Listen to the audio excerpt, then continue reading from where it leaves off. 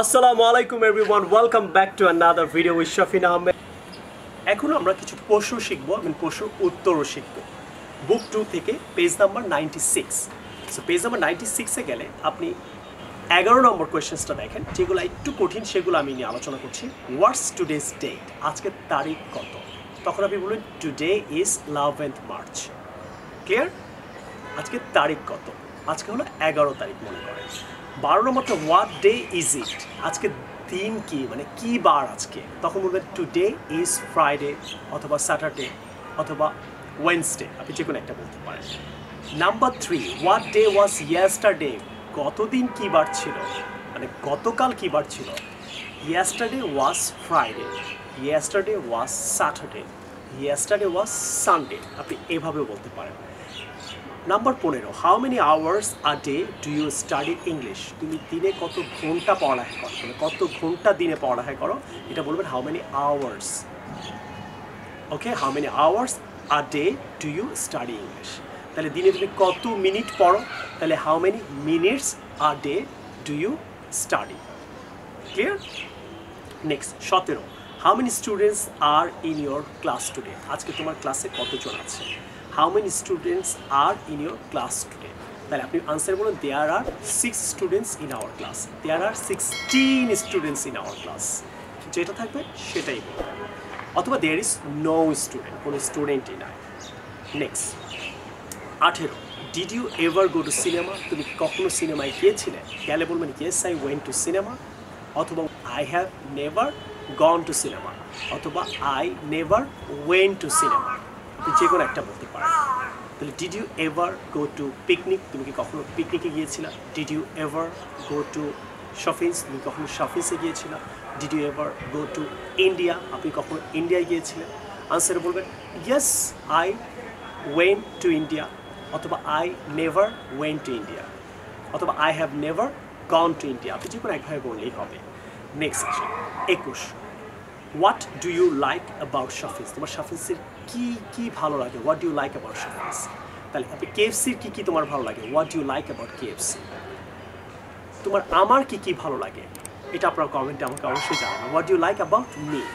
তোমার সখিনার তোমার কি ভালো লাগে? What do you like about Sakhina? তাহলে why do you like Sakhina না বলে আপনি প্রশ্নটা অনেক স্মার্ট করে বলতে পারেন what do you like about Sakhina.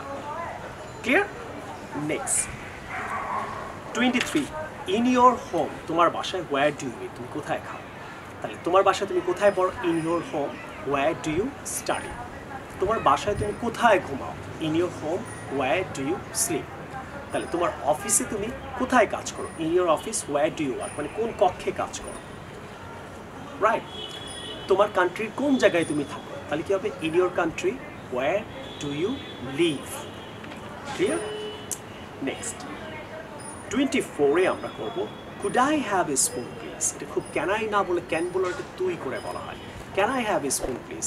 আমি কি একটি স্পুন পেতে পারি? খুব রিকোয়েস্ট করে যদি বলেন could I have a spoon please, তাহলে can you give me a spoon please, এটার মানে অনেকটা তুই করে বলছেন আপনি, একটু আপনি করে ভদ্র করে। একটা ভালো পার্টিতে গিয়েছেন, ভালো অফিসে গিয়েছেন, ভালো পরিবেশে গিয়েছেন, তখন বলে could I have a tissue please?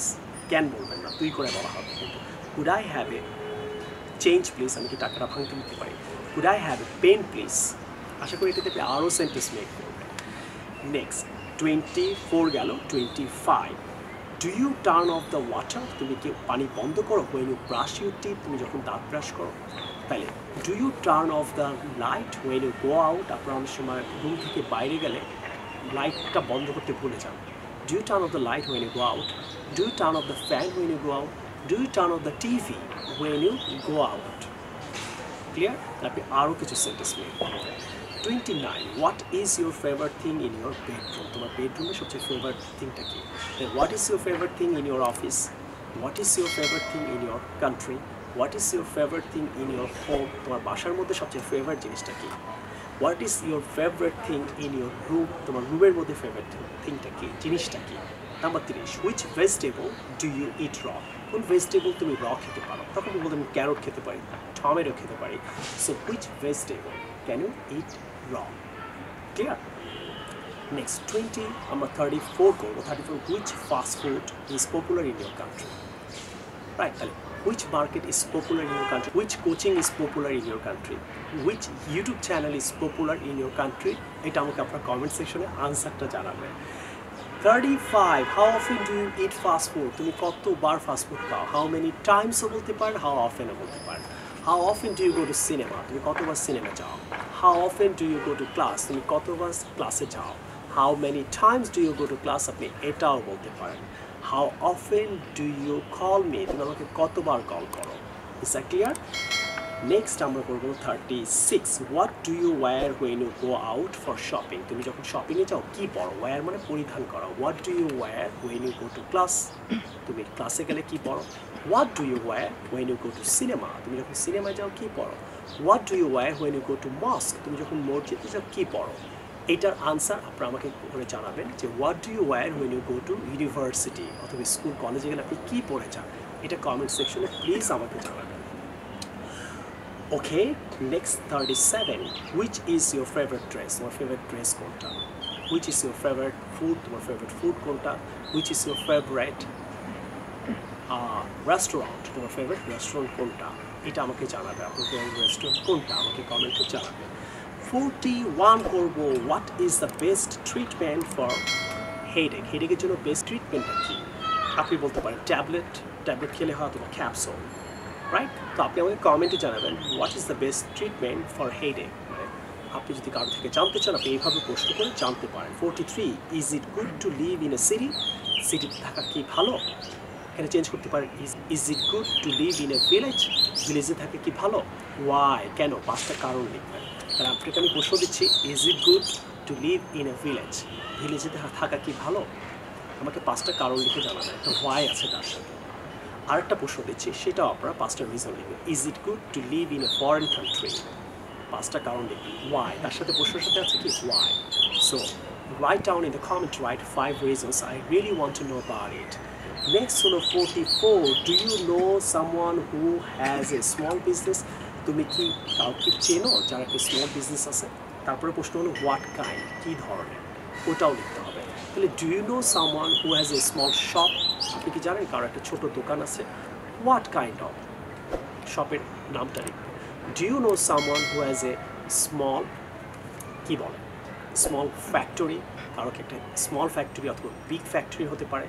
So dear friends and students, আশা করি পেজ নাম্বার 96 থেকে আমি আপনাদেরকে অনেকগুলো কোয়েশ্চেন সলভ করালাম। As I always say, I want to teach people, I want to reach people. আপনাদেরকে আমি 2টা বই পড়াবো বলেছিলাম, প্রতিটা পেজ বাই পেজ, প্রতিটা লাইন বাই লাইন পড়াবো। আমি কিন্তু আমার প্রমিস রাখছি। আশা করি আপনার কোর্সটা ঠিক করে করছেন, প্র্যাকটিস করছেন। অনেক গ্রুপে এটা শেয়ার করবেন, অনেক ফেসবুকে, আপনার ফেসবুকে এটা শেয়ার করবেন, নিজে শিখবেন, অন্যকে শিখতে সাহায্য করবেন। আর এখনই 2টা বই আপনি অর্ডার করে ঘরে বসে স্পোকেন ক্লাসটা করেন। 100 ভিডিও আমি এটার উপরে বানাচ্ছি। আশা করি আপনাদের ভালো লাগছে। Please pray for me R order this book right now.